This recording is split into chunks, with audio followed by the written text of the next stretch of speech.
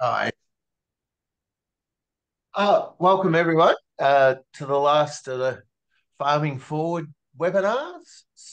Creating and monitoring functional landscapes, funded through the Australian Government's Future Drought Fund, and we work in partnership with the Tasmanian Farm Innovation Hub.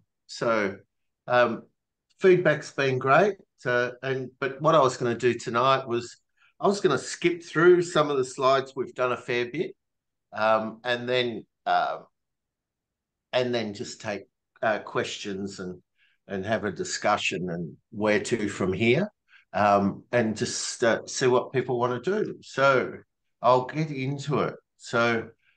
Just like to acknowledge the um, tr traditional owners of the country we're presenting from, the Gunai Kurnai, where I am, and the Palawa Palawakana, Palawapakana people on whose land we farm and gather in Tasmania. Um, this tool is a fantastic tool for talking to people about what we're trying to do.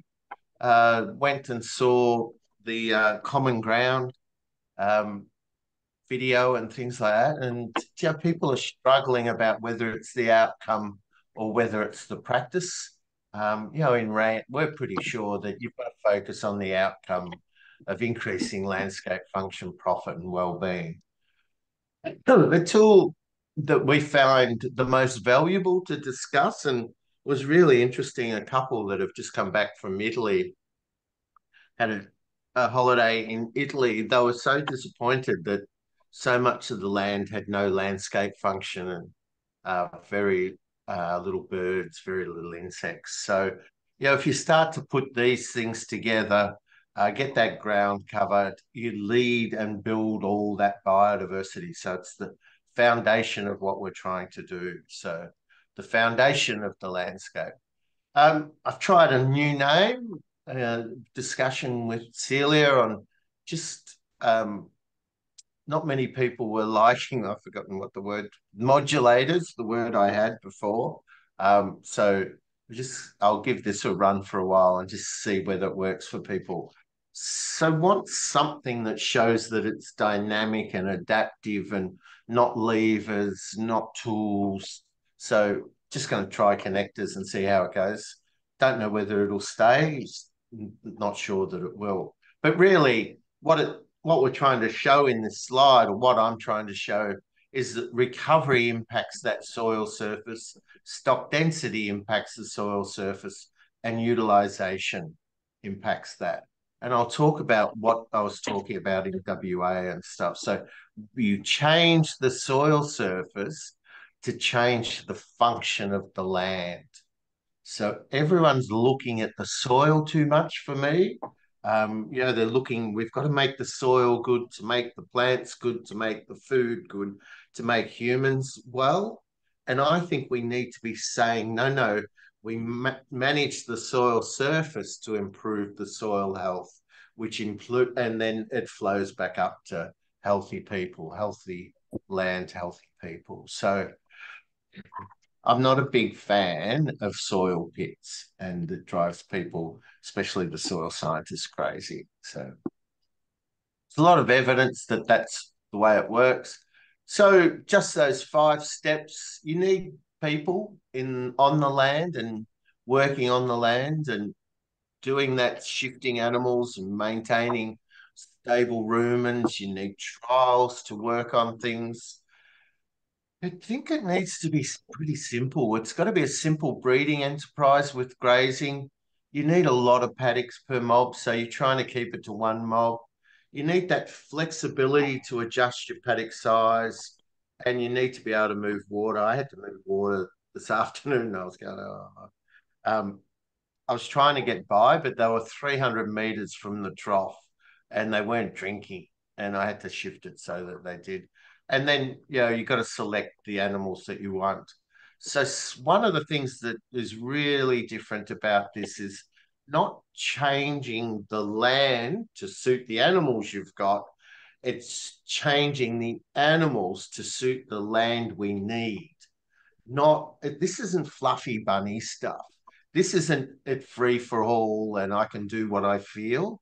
This is about what land do I need? We need it to be have high landscape function. You've got to get animals that suit that. So that is another restriction on what I do. Um, this was when it's really the argument started in Margaret River because there's hardly any perennial grasses in southern Western Australia, so which is a pretty big block. Um, there is out on the Nullarbor, but where you get into the grazing and farming, there's hardly a perennial grass. It's quite brittle. It's very seasonal humidity. It's very Mediterranean. It's like California.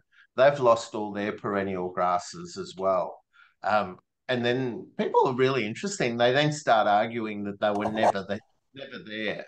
So um, yeah, so I'm saying that's achievable everywhere, but it's not achievable if you don't change what you're doing and doing safe to fail trials. We need to remember about risk. It's about minimizing losses, not maximizing production. We need to remember about the definition of perennial grass recovery. When it looks like an ungrazed plant and contains fresh yellow litter, it's ready to be grazed. So then you monitor over time to see whether you've got enough litter and enough recovery that the soil's fluffing between grazing events because you've got to recover the soil as well as the plants because it gets compacted from the grazing that high stock density that germinates the perennials and then the fibrous roots re-aerate the soil. Depends on temperature and soil. You need multiple linking up of grazing events to get that recovery. The purpose of grazing is to increase landscape function. Leaf emergence is well known, soil recovery is not. So you need to go past all the dairy grazing. You've got to start going that you're increasing landscape function.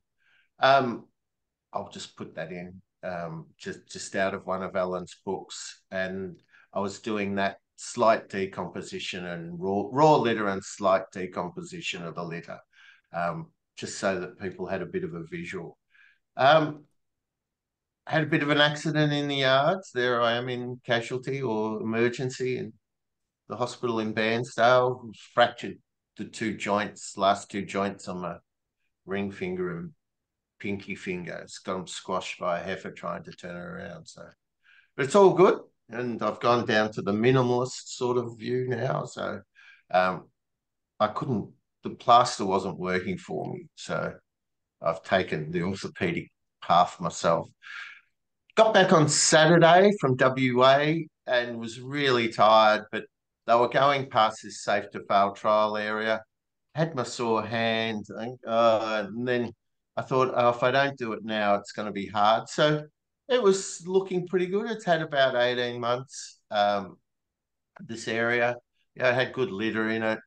Um, sort of lots of material happening down on the soil surface, lots of recovery.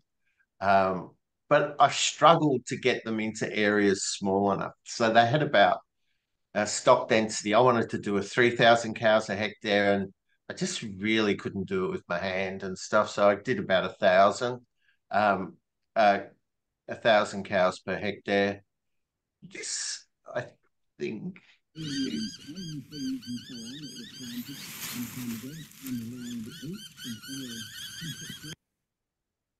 one of the couple on the ramp on the Tuesday night said that they went and had their holiday in Italy and Europe, and there was no birds and no insects. And I was really annoyed with myself when I hung up that I hadn't put the sound on because that was all the birds annoying me when I was doing this. What I was trying to do was do like a forest walk, down at that grass level. But I found it really hard because you sort of I haven't got that other hand to lean on, so I was sort of sitting on my elbow and trying to crawl through with my camera. But I wanted to do it like mimic people walking through a forest, a dense forest, and I was trying to do that sort of. But I think it's a nice idea, but I just couldn't execute the other day. So they weren't really dense when they went in. That was sort of hard enough for me to get them in there. It's sort of just a bit tricky. But they were all pretty relaxed and uh,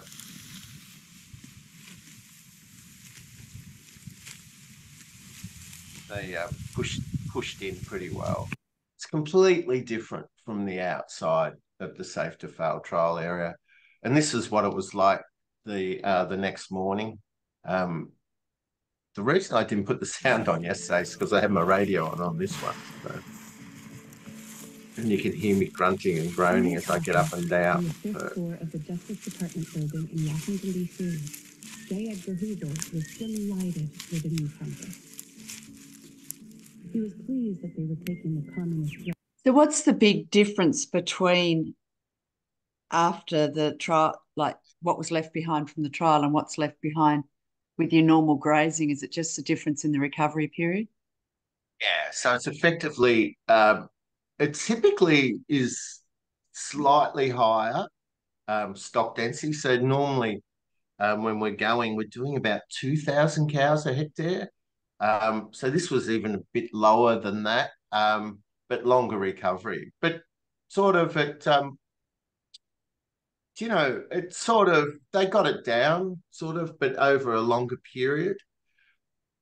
It won't germinate as much. They've probably been on it. So I left them overnight in there to utilize it all. So I really struggled physically just to get it done, but I'm pretty happy. Look all right and it'll come back okay. So it So might not have moved as far forward.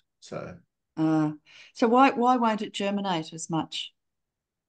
Well, the higher the stock density, the more you germinate more new perennial grasses. So there's a bit of a threshold over which you germinate perennial grasses and not every forb and weed, but it's not quite a step like that. So it's a bit more of a change. It's sort of, I'm loath to say sigmoid curve, but yeah, you need enough stock density that they actually walk on everything and scarify the seeds and create that soil to seed contact, and that germinates more. So the higher that stock density, the more herd like the behavior. Um, you actually need it to be high enough um, so that they're not looking where they're putting their feet, and they were looking where they were putting their feet. So I was watching them. So you want a stock density that it changes their behavior. And as they get used to being in tighter and tighter, it goes up higher and higher. So Alan would create herd effect with attractants and herding, but Williams had turned them and used the turn to sort of also scarify and chip that topsoil surface. So you've got to change that behavior, and it's the stock density that they start bumping one another. They're very aware of one another. So, and that's sort of not that. These animals are used to that stock density now. So you don't get as much of that behavior change. So that's why I used to say a good way to demonstrate is to get everyone in the room, half the room, half the room, half the room, half the room, and eventually they start behaving differently because we all get within one another's space and we start being giggly and not being comfortable and doing all that. That's the sort of point that we're changing. So it's not a fixed stock density. It's increasing it and trying to do as best you can to get that behavior change. So when those massive herds of wildebeest and diprotodon and bison were going through the grasslands and elk in the steppes, they were going through the grasslands, they would be at that stock density that they were fighting to get fed. So it's just sort of that. So this is when I went in 2020 over to WA and I took the caravan. And so this was the driveway of these people's property at Kojonup. And they said that you can't grow perennial grass, but the driveway was always all perennial grass but the paddocks were all annual. Now, this is really important, and it's about making people curious and highlighting the anomaly. Why is there grass, perennial grass in the driveway and not in the paddocks? Well, in the paddocks, they were taught that 3 months recovery is a good recovery, a good starting point. And it obviously isn't in WA. So this is their driveway. This is their driveway. This is the farm I was working on. And this is all Phalaris. And it's in this weird patch that we tried to work out, well, why is it all there? But so what I did was I just tried to stimulate the group with those photos. And then I said, when we go out, the perennial grasses are going to be hiding in plain sight. Find out where they are. And then when we come back in, you can talk about where you saw them. So there was a tree belt that had perennial grasses in. There was a walking track that used to be an old railway that was all full of perennial grasses. So if the perennial grasses are in the driveways, the walking tracks, this area of a paddock, in those tree lines, then it's got to do with the management. It's not that there's no perennials or perennials won't grow in WA. It's that they won't grow when you set limits like, I want 3 months recovery, or I don't want to go to over 1,000 cows a hectare, or I don't want to go over 50% utilization. People set boundaries and then they go, oh, and then they start telling me, which is really interesting, that perennial grasses won't grow or that they were never here, which is what they say in California. So just be really aware that it's about doing the trials, exploring, well, where are they? How do I get them to come back? But if WA was all Phalaris, like, well, yeah, all that southwest, so the walking track was from Margaret River down to another area. Um, Pretty nice spot. The if we can get, if you like that sort of thing. But like if this farm was like this, it'd just be fantastic.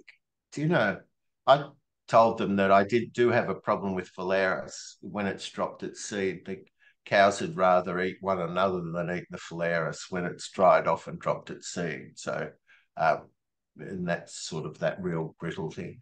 Yeah, it had perennials. It had really good grass, so it'd be fine. And they could then use that as a base to build something else. This is also from 2020. And this is, I was showing that kikuyu, it would keep love grass out. This is all love grass up here, love grass over here, and love grass just on this side. But they've then been grazing this area much harder, and the love grass, the African love grass, is starting to come in. And I think they're going to really have a big problem in WA because they have very few summer growing perennials and they don't like kikuyu. And I kept saying to them, you're going to have to learn to love the kikuyu. So very good. That was all I was going to do. How was that? Was that clear about that sort of, just that idea? Thanks. Okay. That idea of if it won't work, you've got to take that that approach that, well, how do I find out what does work? Because you can only make the business decision, does this management suit, when you know what's required to regenerate the perennials. That's the point that you can say, I'm not going to do it. Oh, yes, I am going to do it. Or I'm going to slowly do it. Or I'm going to become a low-cost producer first and then focus on that. So in lots of our environments, we don't have many problems getting the perennials and maintaining them. But yeah, in these more brittle environments, you do. So more seasonally humid, very Mediterranean. Very good. Okay, on to questions and answers. So took a little bit longer than I planned, but there's plenty of time. So this is from Rob about Jerseys and Friesians. So Jerseys crossed with Friesians become very popular with dairy farmers lately. Many dairy farmers say they believe they have better health traits and are more fertile. Um, Jerseys are smaller in size than Friesians, which fits with that cow health index that we talked about the other day. That they're smaller in size and making it easier for them to put on condition, therefore to get in calf. I asked my dad if he thinks we should go to a Jersey cross, and he said that he likes the Friesians because there is a lot more data on them, and there's no reason we can't breed them to be smaller. I agree with that. You know, you don't have to go to these outcrosses. You'd go to an outcross like putting a Jersey over them um, to speed up the change. You know, so the example I use is here. If I want those Herefords and some of the Angus we've got to be better, I'll get a much quicker response in one generation by outcrossing to the Mashona. But it doesn't mean I couldn't. It's very hard to find um, those Angus and Hereford bulls that actually produce a smaller, more fertile, healthier, inherently fat, inherently fertile animal by doing by not doing an outcross. So and yeah, so my thoughts are, Rob, that I'd definitely say that you could do it with Friesians, but you're going to have to go for a Friesian bull that's at the extreme size to bring the cows down quick enough. So you're going to have to do a trial. I don't see that as being a problem in the dairy. If you're doing all AI, why wouldn't you do 30 cows with an extreme small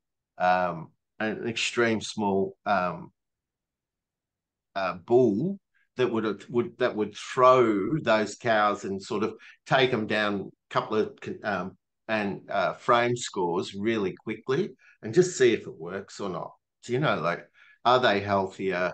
But you'd need that again, all those other selection traits from Johan and Jaime and that of, you know, that early maturing, muscled and all that sort of stuff. So on the Speckle Park, yeah, I I don't know. I don't think that I don't think of it as the genetics being diluted, but I just think that it was a calf that shouldn't be allowed to breed. So Johann's whole theory is that that dominant male would be that early maturing, heavily muscled, big in the shoulders, big in the forequarter that would breed most of the cows. Because of the way we manage, we don't put any of that competitive pressure in. So all those Speckle Park bulls get to breed when only the top couple would have been breeding in nature.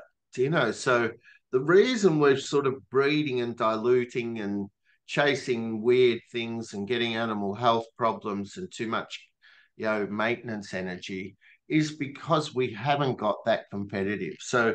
Um, so Johan, he went through a stage of just saying, don't mark any of your male drop, put them all out and work out, like treat it more like nature. At the time where he was living, they got the equivalent for steers as they did for bulls. So it sort of made sense. Whereas now he's saying with a lot of people, you're going to have to select a bit more, you know, the kilograms per centimetre hip height, early maturing, a high secondary sexual characteristics and all that. So um, I think that there's still some Jersey genetics around that have still got that inherent fat in them and haven't been over selected for too much milk. There is still some of those around. And I'd even do a trial with one of those. So the research is clear, moderate milking cows are the most profitable. So don't bring in the gross income, but they are the most profitable. So I'd be looking for a moderate milking Jersey, high, early maturing, do that same thing, kilograms, centimetre hip height. I'd be doing that with the Jerseys, and be doing a trial with the Friesians and an extreme version so that he brings those ones down so that you can see what they're like. in a generation. Do I want to do more of this or less of that? So they have been, oh yeah, they've run into the same problems as the Frisians, they and the Merinos and the Angus and all those things, that they've been selected for things that aren't necessarily those survivable traits. So too much milk in dairy, too much wool, too fine or too much wool in Merinos, you know, growth rates too high in the Angus, that type of stuff. So not survivable traits or traits that allow them to survive. Um, there is an advantage in crossing the two breeds. It's really just that hybrid vigor. I'm not sure. You'd have to select from what you got from that. Um, but you could eventually do the same thing just with the Frisians. So is that all right, Rob? Yeah, that's good. Thanks, Graham. Can you just explain the hip height thing and why it's important? That's important with dairy cows as well, is it? Yeah, it's important with all of them. We've selected for growth rate. So now we're shifting to maturity and fat. So we're chasing, especially in the cows, fat, muscle in the bulls. So high testosterone, although Neil on the ramp says it's not high, it's just what it switches on earlier. So the switch for testosterone and maturity switches earlier. So he argues that it's not actually a volume thing. So yeah, so the the the the heifers are more fertile if you select them on kilograms per centimetre hip height. We've been trying to do this, and I actually wrote to Johan's group on the WhatsApp, which is sort of a high risk activity. It's very male, um, very male forum. Though it's good that Alini and a few other women are on it now. It seems to have moderated a bit. Um, yeah, so you're using so Stephen Hobbs is we were talking about this and how he can get an automatic reader that will then feed straight through into his scale head on his auto drafter. When he's putting all the U's through, he could do that and work out, kilograms per centimeter hip height. The only problem was it was $30,000 for the reader. At the moment, we can't find an easy one. And then I thought, I think I might be missing the point. It's not that you want to know all the U's. You want to know that the sires that you're using have real high, a real high ratio of height to weight. So it's really the sires that you need to know, because the sires will then throw that into the breeders as well. So yeah, so it works for dairy cows, sheep, and beef cows.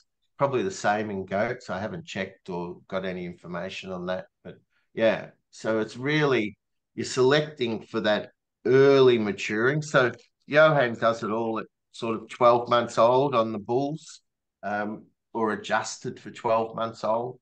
And then he uses that to determine. But yeah, so you could do that visually though, knowing if you've got a similar group, you know which ones are going to have the highest weight for height. It's only really if you've got that many that you can't work out who's going to be good and who's going to be bad. So yeah, I'd be doing the same thing. I'd be selecting the Jersey genetics that you did a trial on. If you couldn't do the Jersey, I wouldn't worry, but I'd try an extreme Frisian bull that's got moderate milk, positive fat, and really really good kilograms per centimeter hip height. So the kilograms per centimeter hip height, the main advantage for that is fertility, is it? Yeah, and early maturity. So they tend to there's an impact of how much they've been fed a bit. but not as much when they're adjusted. But they do it at 12 months because they're all weaning very early. So they're saying it's not mum's milk, whereas we don't wean until 10 months old. So yeah, mum's milk has a big impact. So I'm still sort of mucking around with how we're going to do it and what we're going to do. But yeah, I'd be looking at that and visually assessing. So which bull am I going to try here? But I don't know. Do they give you frame score and weight on the AI data? Yes, they do. They give all of that sort of information. Yeah, there's a lot of Yeah, data. Yeah. yeah. But I'd visually look at ones that you think are going to do it, or decide on some sort of frame score that you're going to search for, and then just look for ones at that frame score. That does it do an auto sort like a database on the AI? Yeah, I'm not really an expert on it. My dad Yeah, has a lot of expertise in it, but yeah, I can look into yeah, that. Yeah. yeah. Because you could do a frame score, yeah. So weight per frame score rather than worrying about measuring hip height, and then just use those bulls or one of those bulls to just see whether it's worthwhile or not. Yep. So, and what to measure is a really big thing, I reckon. So, um, cow energy value, um, yeah. So the cow energy value EPD, which is a US measure, is really it's only an approximation that they found that there's a link between the taller they are and the more milk they have, the more energy they need for maintenance. So it really is maintenance energy. So to put on weight, they've got to satisfy all that energy first. If you select for those taller cows with more milk, they'll have bigger internal organs. And just to run the dairy factory that is the cow, she'll need more and more energy. So it's not that she can't digest the fully recovered grass, there's not enough energy in it for her. So it's she can still digest it fully, but she can't get enough energy out of it to satisfy her need to run the milk factory. I think of it as running the milk factory, but it's really they have bigger livers, kidneys, lungs, all that sort of stuff. And even when they're not milking, they need more energy than a smaller cow um, just to survive. Even if she's not growing a calf or not milking, just to survive, she needs more energy than the feed's got from that fully recovered grass. So it's a really important point that it's about that. It's about that sort of maintenance energy that she wants. Now, there is cows that don't fit this. So I've had cows like it. They've been really big cows, but they've had incredible appetites and incredible bite rates. So in Andre Voisin or Voisin's book, Grass Productivity, that's a genetic thing. The bite rate is really important. They only work for about 8 hours a day, cows, and they did a lot of study on dairy cows in New Zealand and France and on twins, so that they could actually see that it was an inherited thing, this bite rate and things like that. So some of those cows can cheat because they'll eat more than and eat faster as well, which I hadn't heard of until I read Grass Productivity by Andre Voisin. So yeah, it does. I just keep saying, most people when they're feeding hay and silage are losing money, and then they're trying to make money when they're eating grass in the paddock. So it's like a lot of the abattoirs only made money for part of the year, and then they tried to make it up when in spring or when people wanted to pay more for meat and things like that. So it's that cow energy value is a maintenance energy.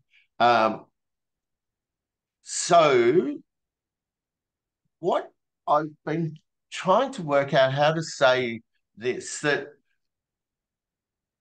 if you're feeding cows all year round, so I've been trying to think how to draw it and I can't. So say the farm will carry 100 cows without any hay and silage.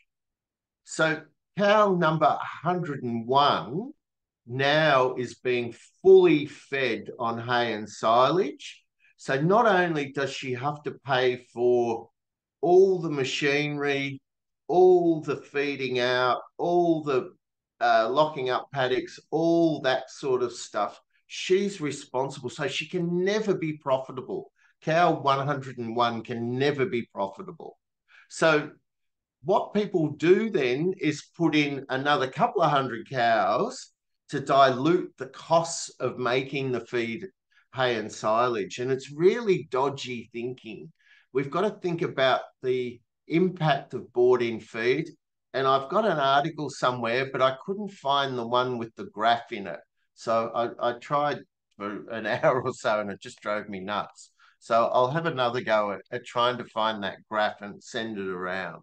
But it's this, you've got to think about it in terms of if you weren't doing anything, if you weren't making any hay and silage and it fully fed the cows, the next cow that comes in has got to pay for all the capital cost of machinery, hay and silage. And all you're doing by adding more is just diluting that. And that's why we get a bit twisted in our thinking about what's the optimum stocking rate. There was a consultant in Warrnambool. I was at a bank day, and he was saying that the ideal stocking rate is 1.8 cows per hectare in southwest Victoria. And I said, "Oh, is that related to milk price or rainfall?" Because it's just ridiculous. Do you know you cannot say what the optimum stocking rate is? This stocking rate changes on feed price, milk price, and rainfall. Do you know? So we need to be really aware that our accelerator and brake is our stocking rate, and that's what we've got to do. So the less milk a cow gives, the better able she is to digest mature grass, yeah, or she needs lower maintenance energy. So that's true. But the less milk she gives, the less money she will make. What we find everywhere we go, that the rate that she gives less milk is not as fast as the rate that the costs go down. So they're not equal dollar for dollar. So you can, and I've got the example up further, you can take 5% of the cows out and increase your profit by 15%. And that's what we see all the time. So the obvious first step with most dairies is to do a trial of taking 5% of the cows out. And then if that makes more money, take another 5 out, makes more money, take another 5 out, makes less money, put that 5 back in. So it's about searching for that optimum for you for profit. And it's got too many variables for you to calculate it. You can only find it by doing the work and doing the trial. Yeah, so the more milk she gives, the higher feed costs are. And that was that graph by Paul Bethune. He did his Nuffield Scholarship on dairy, and he put a graph in his Nuffield Scholarship showing that the most profitable dairy cows are the moderate producers, not the high producers. So milk production and cow size, yeah, I'd agree. You've got that right. It is a bit of a sweet spot, but it's lower than the advice that you're going to get from the dairy industry, which is a production, not a profit focus. So I don't have any data on the profitability of feeding hay and silage, but I'll try and dig out some that more of that. His name's Barry Ridler, is the economist, dairy economist from New Zealand that understands all this. So he's really good at that. Yeah, what I was trying to do, so he was set stocked, and by the time July came around, they'd run out of any carryover feed and stuff, and they were only eating really short perennial ryegrass that had excess non-protein nitrogen in it. So it doesn't have true amino acids in it, and it causes scouring. It causes excess ammonia in the bloodstream. It's all those things. So young grass is incredibly toxic. We know young lucern's toxic. We sort of know young crops are toxic, oat crops and things, but we don't seem to worry that young grass is probably worse. So, yeah, so I really like this carbon nitrogen, but it's not just that ratio of carbon to nitrogen. It's the nitrogen is in the wrong form. So it's acting more like urea rather than amino acids when that grass is really young. So, and we know that um, a lot of animals have been killed trying to get them to eat dry grass by giving them urea to grow up the population of the bugs in the rumen to eat the dry feed. So it's not just that it's the wrong ratio, it's the wrong form that the nitrogen's in, but they don't measure, is it non-protein nitrogen or is it true amino acids? So that green grass clippings is high in nitrogen, but it's in non-protein nitrogen. And then so there is a parallel here, but it's just I'd just add that the nitrogen ain't nitrogen. Excuse me, and I think that's in one of the articles it's got as well for in that book, Grass Productivity. So he was a dairy researcher, ran his own dairy farm in the 40s, 50s, Andre Voisin in France. Um, yeah, so just, yeah, and that non-protein nitrogen goes into the rumen, goes across the rumen wall as ammonia and is toxic in the blood. And then the animals work really hard trying to get rid of it and excrete it. It'll smell like ammonia in the dairy. And they're using all their energy. It sort of blocks up the filters, the kidneys and the liver and things like that. Causes abscess on all of those sort of things on the livers, and it lowers the fertility because it puts the cows into negative energy balance because it's the wrong form of nitrogen. So um, yeah, so composting and rumen digestion, and a lot of that sort of decomposing litter and life in the soil, they're all sort of mimics of one another all the way up. So it's what do they call that? Some sort of fractal thing I'm trying to think of that it's a repeating pattern through all that. And they're finding, like, as everyone knows about our digestion as well. Sorry, Graham, is there Yeah, you're up. somewhere where I can get some information on the effects of the non-protein nitrogen crossing the rumen wall and causing those health Yeah, problems? yeah. Like an article. Yeah, Jerry Brunetti was really good at. And I put up one of his slides at some stage, I think, of how that actually goes into the non-protein nitrogen. 100% of it becomes ammonia and goes across the rumen wall. But yeah, Jerry Brunetti, he's dead now, but he treated he would treat the symptoms by changing and adding buffers to the rumen and things like that rather than just give them older grass. So um, the dairy industry has been incredibly reluctant to try older grass. The cows aren't suited to it. They can't have the stocking rates they want. And all the researchers and that say it's all wasted if you have any litter at all in the base of the plant. So um, that's what you really need to do. But yeah, Jerry Brunetti talks about that mechanism, and he used to have videos online as well. So I'll try and dig out some stuff if you can't find it, Rob. Yeah, my dad's actually a fan of Jerry Brunetti, so Yeah, it's good.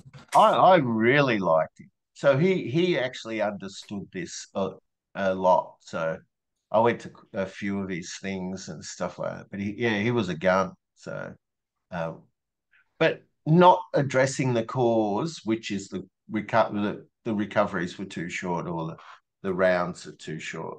So, um, so I had Mark Bader come to our farm, who's trained who trained Jim Elizondo about the oxygen and hydrogen. I think it's a little bit too complicated for farmers. That was in late 90s. Mark Bader was his father's name was Baden Bader, which who would have thought you'd do that to your child? But Mark Bader really was good about this sort of nutrition and things like that. But again, they would put out supplements and things like that to balance the oxygen and hydrogen and things like that. I tried all those things, free choice minerals, um, from Free Choice Enterprises, which was the name of it, and they were very good about doing the oxygen and hydrogen. And the carburetor, I loved it as an analogy. It just worked for me.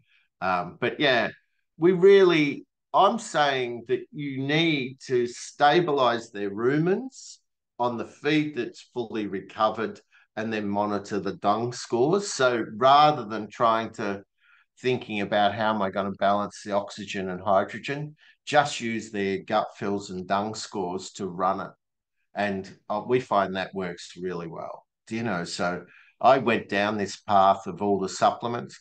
At the time, I was spending, I can't remember it was like $300 an acre on free choice minerals, and that was as much, if not more, than if I was fertilizing. So it really financially it didn't work for me and stuff. And we talked a lot about it, Mark Bader and I. So, um, but yeah, I tried all that, and then coming back to dung scores and gut fills is the best. So, um, yeah, is that all right? Anything else, Rob? No, that's excellent. Thanks, Graham. The I won't talk about this, but there's this point that as you increase that stocking rate, there's a point that all of a sudden you go from that slope of the graph to that slope of the graph. In this paper, the Hill Farm paper, they talked about productive variable costs and corrective variable costs. I would call these profitable variable costs and corrective variable costs. But there's a point, and that point generally is when you have to start bringing feed onto the farm. And that maximum sustainable output was what they found to be where that point where you have to start bringing feed in. But because they were shedding them over winter and things like that, they made hay and silage and things like that. So very good. It is a pristine brain, isn't it? So um, the Jerry Brunetti link that Celia's put on. So There's lots and lots online, YouTubes and whatnot of him. yeah, I think he's really good about that, and I'll include in the notes the Jerry Brunetti slide. But one of the reasons I'm always reluctant to go into that in too much detail is that people start thinking about that rather than looking at the dung scores and the gut fills. They want to know more about that sort of stuff. We seem to love the detail rather than the management, and I'm just trying to stick to that. And this I've just put in again, Rob. Reduce the cow numbers by 5%, increase the profit by 15%. So it wasn't just that they were overstocking. Milk production actually increased by reducing the numbers. So a lot of these genetics are not getting fed fully. So they're designed and bred, a lot of the cows and dairy cows that I've seen, for fully fed with, what do they call it? TMR, total mixed ration. And there really is an issue with that. So, I'm taking up too much time. Hidden costs of bought-in feed. I'll just let you read that, but that's about that. Uh, it's only by averaging it out. So it's only by averaging it out over more numbers that feeding makes sense. And it's not supplementary feed. It's only supplementary if it's on the shoulders of the season. And this was from Spiky, getting new mothers to eat more. I always wake the calf up and make it walk with when I'm shifting the cows. I wake the calves up from day one and make them walk up with mum. So eventually, and I always, I end up always saying, calling out, "Come on, bubbies," and I want to get a little bit more macho than that. It's not cutting it for me. So I'm going to try "Come on, calfies," but for some reason that doesn't work for me. But I make them move and I give them a voice prompt. And within a fortnight, a lot of them will wake up to the voice call, and they'll be grumpy because you've woken them up, and they'll come up and they'll be moaning and whinging. But you want them to move with mum. You've got to get that back into it, so that mum doesn't think she's got to stay back with them. And it's really important, especially this is grey cow, isn't it? So I'm thinking, she probably has too much milk. She's going to have to eat. You're going to have to really make sure she moves and eats and stuff all the time. So it's really train the calf to move. Don't let it sleep miles away. That's been selected for them. You would have always ended up as being, you know, Tasmanian tiger bait if you'd stayed too far away. So they should be with them. They are very trainable, and they'll, within a couple of weeks of you doing that, every time you shift them, they'll move when you call them and they'll come to you when you call, which is really good. So, is that all right, Lawrence? Yeah, that's good. I think Yeah. what we're struggling with at the moment is Spoke's trying to supplementary feed her, but she's in with a whole lot of others who see her coming with the bucket. So No, not sort working. of. Yeah, not easy at all. So that took a little bit longer than I thought. Sorry. I hope that was all right. Any other comments and questions, thoughts? Hope it made sense. I was rushing. So I'm really happy to take emails and any comments and questions and thoughts, and any of those sort of like that. That's some great questions, and they inspire me to sort of go looking for things. So yeah. So anything in the next 5 minutes, or should it? Oh, excuse me. Yeah, sure, Jack. I was just, this is related to the webinar, but I have to do it. I'm doing a school project around regenerative agriculture, and I'm doing a Yeah, podcast as a part of it. yeah, Would you be wanting to be on it? yeah, for sure. That'd be great. Yeah, good. Yeah, yep. Just if you got my email, Jack. Yeah. Oh, you too, Celia. Oh, yeah. Yeah, no, love to. That's a Yeah. great project, Jed. Yeah, Yeah. we're sort of pretty keen on any of that sort of stuff, Jed. So, Yeah. which I don't know what you can see or what you can't, but I'll include that slide as well, Rob. So that's one of Jerry Brunetti's. So it's got a lot of stuff in it. So and it's this overflow ammonia that causes all the anemia, pathogens, lowered immunity, and other things that it causes. So yeah, that'd be great. And anything with that, any of with my slides and stuff, Jet. Yeah, if you want to put them in the project, like this is the definition that RANT uses. Do you know the Regenerative Ag Network of Tasmania uses? You can use all those as well. So anything you want to do. So very good. Question, Graham, the comments about the non-organic nitrogen and rumen, does that also is that also the case with the other hindgut fermenter herbivores? Yeah, definitely. It is also the Yep. same? Yeah. Yeah, yeah. And it you know,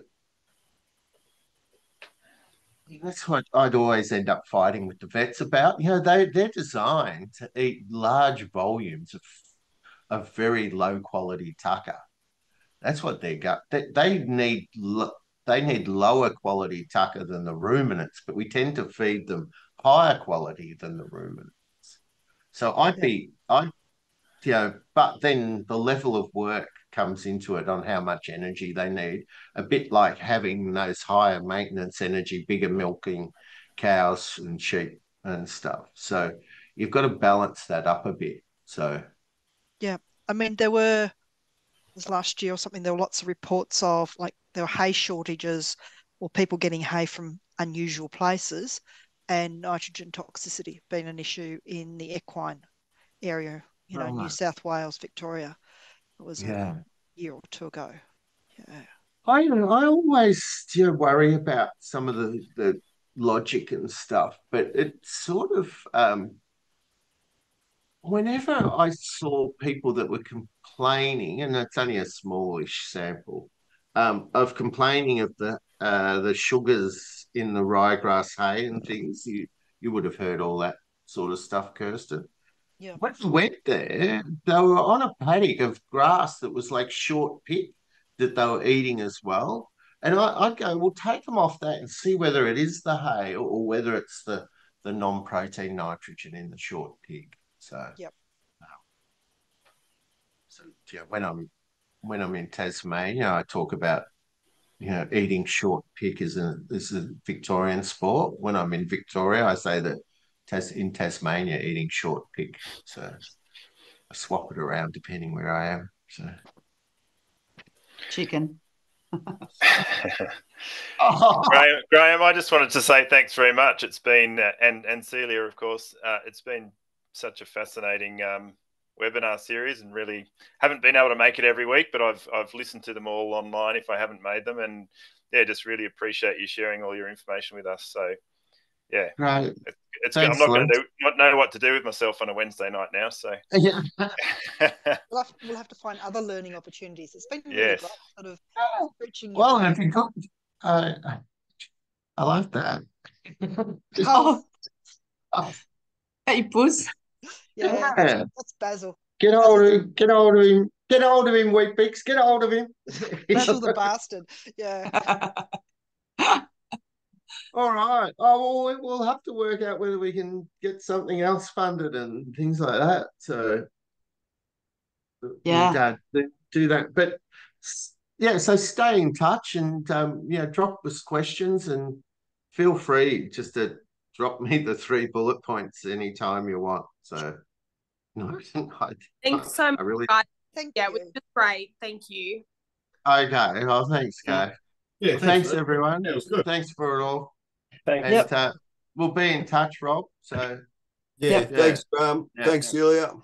Thanks, you're very welcome. Thanks, and a final acknowledgement to the Tasmanian Farm Innovation Hub for funding this through the Future Drought Fund. So it's enabled. Never before have we run 23 successive webinars. So it's been a game changer. Yeah, so we're grateful for that. So excellent. We'll try and replicate it. Yep. Okay. Okay. Thank you all for everyone. participating. Thank you. Cheers. Bye. Bye. Bye. Bye.